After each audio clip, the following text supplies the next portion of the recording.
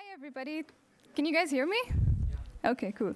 Thank you so much for coming here. My name is Shreya Malviya. I work at Akamai as a software engineer on Infection Monkey. I've been with the project since about 3 years. So today, we're going to talk about your network, how Infection Monkey can benefit you, its open source journey, and what being open source really means. So let's begin with your network. This is probably what you've seen in your organizations. Every organization has something like this, a diagram with systems connecting to each other, just tells you how your network actually functions. But this is also your network. And believe it or not, this is what it really is, with misconfigurations and security settings that were turned off 3 years ago for some silly reason and never turned back on, or just weak user passwords. So this is basically what all of it depicts. And all of this leads to a whole lot of this. So, if you just imagine, what if these organizations just had some magical way of knowing how they were going to be attacked before it actually happened? Just some magical tool, or like magic beans or something. That's OK. I'm sure you guys are thinking I'm rambling about something silly. But what I mean to tell you is that this is where Infection Monkey comes in. So what really is it? It's an open source adversary emulation platform that lets you quickly and easily validate your security posture. Great definition, lots of big words. But really, what is it? So Infection Monkey is a piece of software that behaves like malware, but it doesn't do any real-world damage. And you can use this to find out what security flaws you have in your network and whether your security solutions are working like you expect them to. It's OK if you guys are still wondering what I'm talking about, because I have a really good analogy. So I'm sure most of you are vaguely familiar with how biological vaccines work. Scientists pick up the strain of virus against which they need to build a vaccine. They take out a fragment of it. They manipulate or weaken it. And that's what is injected into your body as a vaccine. And your body then learns how to fight it so that when the real deal ever comes, it knows how to protect you. And that's how you're a vaccinated and healthy individual. Now, let's draw this parallel, but in computer networks. So malware behaves in a certain way. There's a certain kind of activity that it does. And Infection Monkey is basically just a weakened version of it, because it doesn't do any actual damage. So when you inject Infection Monkey into your network, or when you run it on your network, you get insights on where your network lacks. And you can use those insights to basically fix whatever security holes you have. And that results in a vaccinated, healthy network. So now that you guys have a gist of it, let's get down to monkey business. So I'm going to tell you how Infection Monkey actually works. So Infection Monkey has two major parts. The first is the Monkey Island, which is the control server. This is where you can configure how you want the software to run. You can see any activity that was performed by it, so you can cross-check it with your event logs. And you get a well-formatted report so that you can see what's wrong with your network. The second part is the monkey agent, which is the actual computer worm that will propagate in your network, and that's going to move from system to system, exploiting them. So we don't have time for a live demo, but I do have some screenshots and a really cool video to show you guys. This is the configuration page in the Monkey Island. This is where you can choose whichever exploiters you want to test your network for, what kind of payloads you want to run. You can simulate ransomware, cryptojacking. You can choose how you want the monkey to steal credentials on your systems, and a whole lot of other stuff. And if we've recently released some feature that you don't have, you can just go to the plugins page, download it with a click of a button, and that's it. You're set. So once you've got everything installed and configured and set, you can go ahead and run the monkey. So here we're running it on the same machine on which we have the island installed. So the green light basically means that an agent is currently running on this machine. And you see a bunch of machines spawning here and there. These are the machines that the agent was able to scan. A yellow line means that a machine was scanned, and a red line means that a machine was successfully exploited. Again, when you see green lights popping up, these are just agents starting on different machines. And if you see a gray line going back from a machine to the island, that basically means an agent was able to communicate back to the island. OK, there's a blue line. That basically means that an agent running on a machine was able to communicate back to the island, but through one or more other machines. So this is pretty cool, because you can see how an attacker would move around in your network in real time. And once you're done with this, you can go, whoops. OK. If you want more insights, you can go to the security report, which is going to tell you in detail about how Infection Monkey ran on your network. So you can find which exploits specifically were successful, where credentials were stolen from, which services were found open on which machines, stuff like that.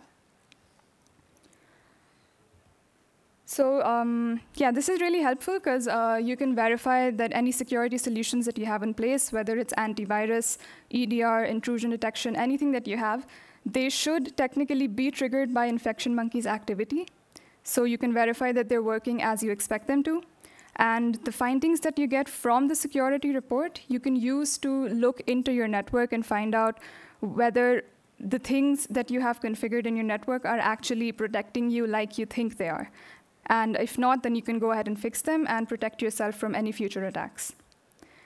This is a really great way of low interaction pen testing, but if you think about it, it's better in some ways, because a pen tester would find one way to go through your network, but Infection Monkey or adversary emulation would give you a wider coverage of your network and tell you all of the different ways in which an attacker would propagate.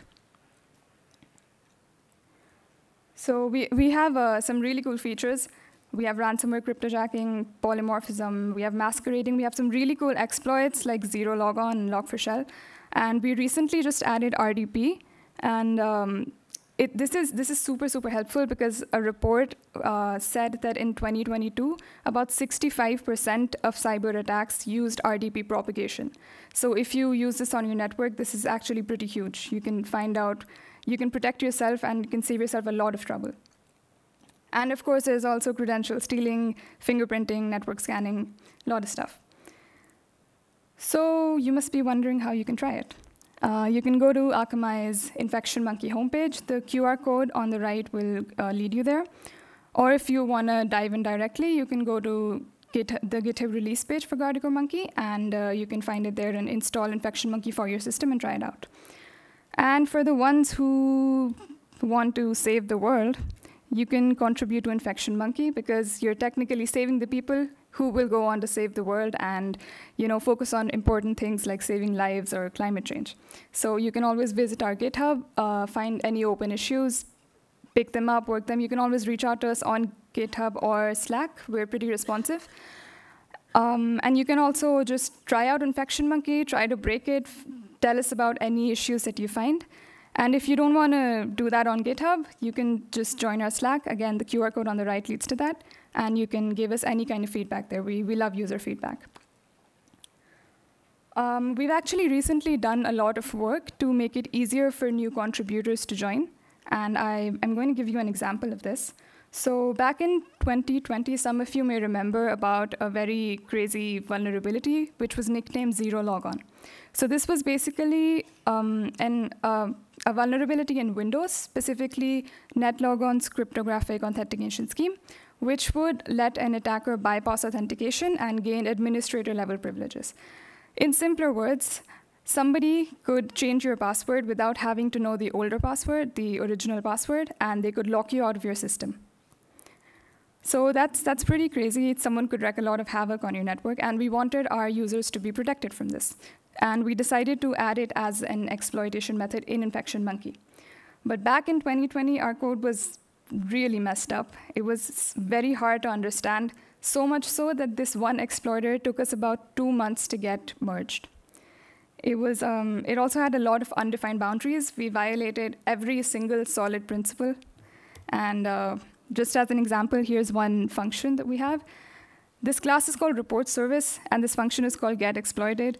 But what this function does is it directly queries the Mongo database that we had to find out what was being displayed in the map on the front end, so that it could use that data to update the UI with new data that it just received. I know, we're all thinking the same thing. Our code was also very, very hard to change. Just to add one exploiter, you had to understand how all of the different parts and pieces worked. So, you had to add the title, you had to update an enum somewhere, and the title, by the way, already exists in the exploiter code. Then you had to copy paste some function and reference it. I don't know why this isn't loading. But anyway, there was a lot of repetition.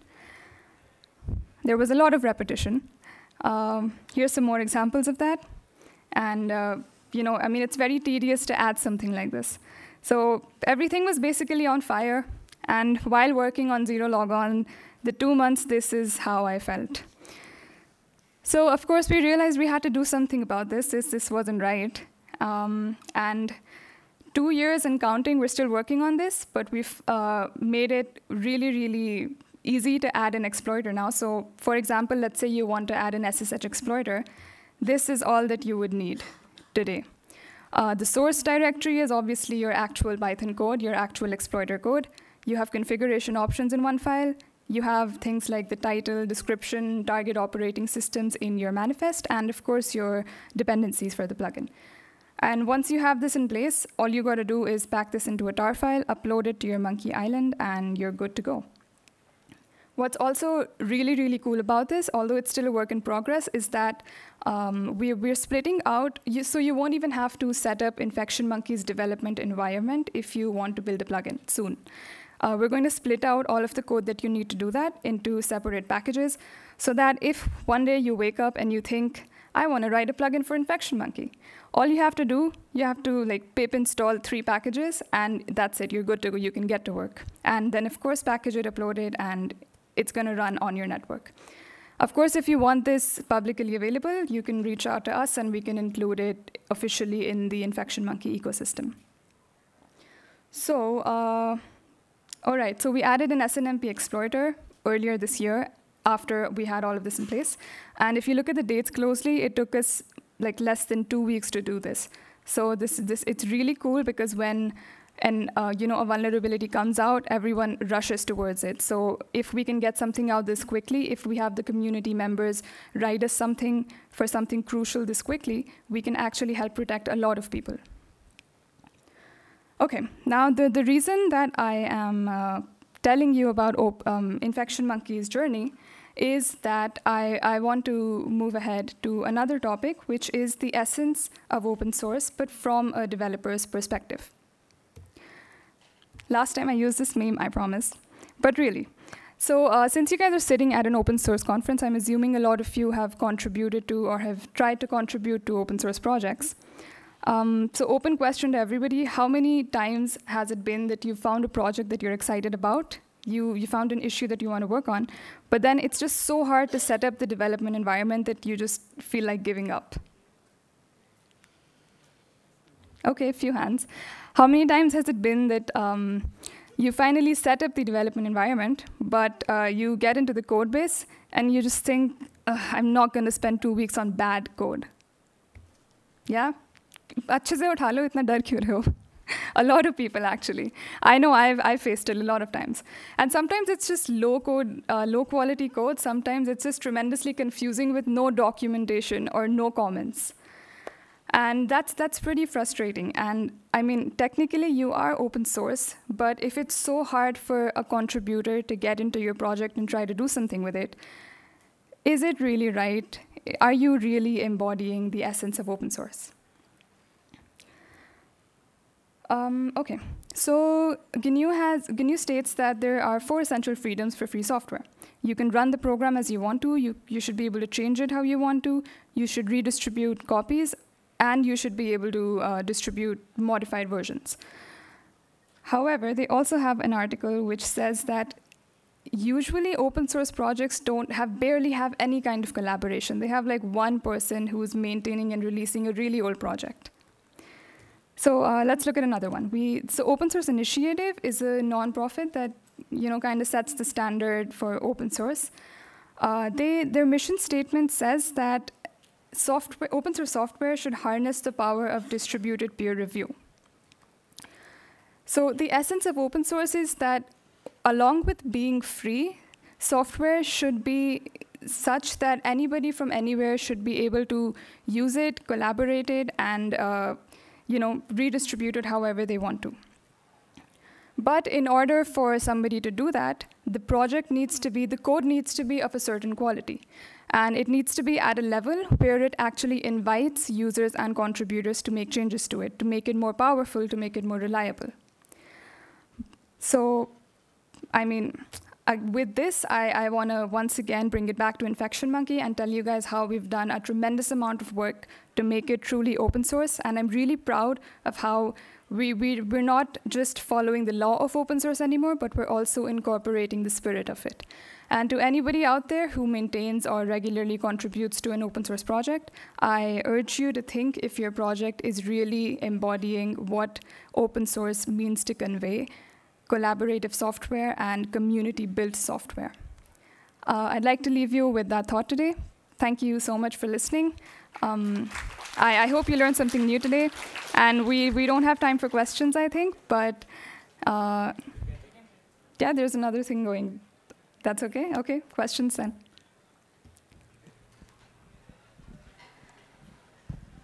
In the list of attacks, you mentioned about the brute force, where you specifically mentioned the RDP. Yeah. So, is the tool also working on simulating that attack, or it's just detecting whether it's brute force free? It carries out the attack. It carries out the attack. Yeah. Okay, fine. Thank you.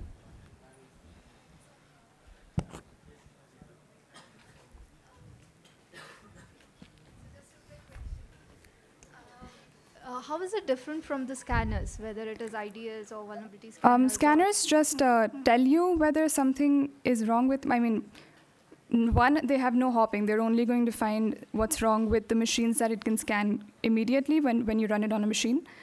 This thing will actually carry out attacks and payloads, and it'll propagate across your network depending on how many hops you want it to.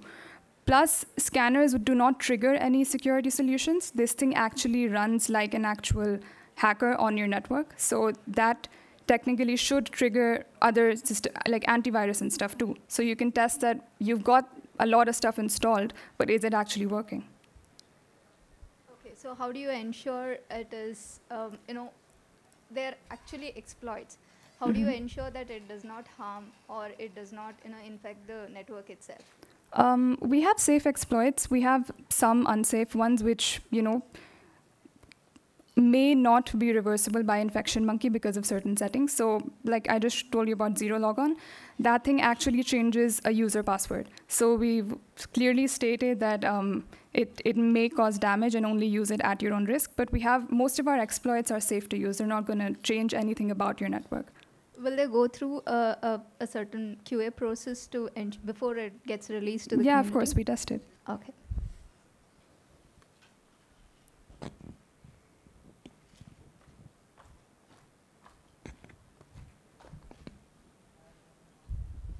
You said that it was performing an exhaustive search of different ways in which you can gain access to different servers. That clearly must come with some sort of performance impact, right? Like I think companies run security tests on some sort of regular basis. Like they probably have this running like every week, or like maybe some like really security heavy firms run it on every time at midnight or something. So this probably like performing such an exhaustive search would be very performance heavy, right?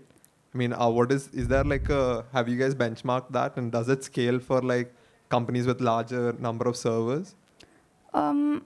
It's not really a problem because you have an agent running specifically on systems, and they don't take up that much RAM when they run. So an agent on a system will only scan immediate systems next to it. So I mean, it doesn't really hinder any work if someone is working on it. Doesn't really cause any performance issues. Okay, cool. I think that's all. All right. Thank you again, everybody. I hope you guys learned something new. And if anybody would like to discuss anything about Infection Monkey, or you have any other questions, you can always find me outside.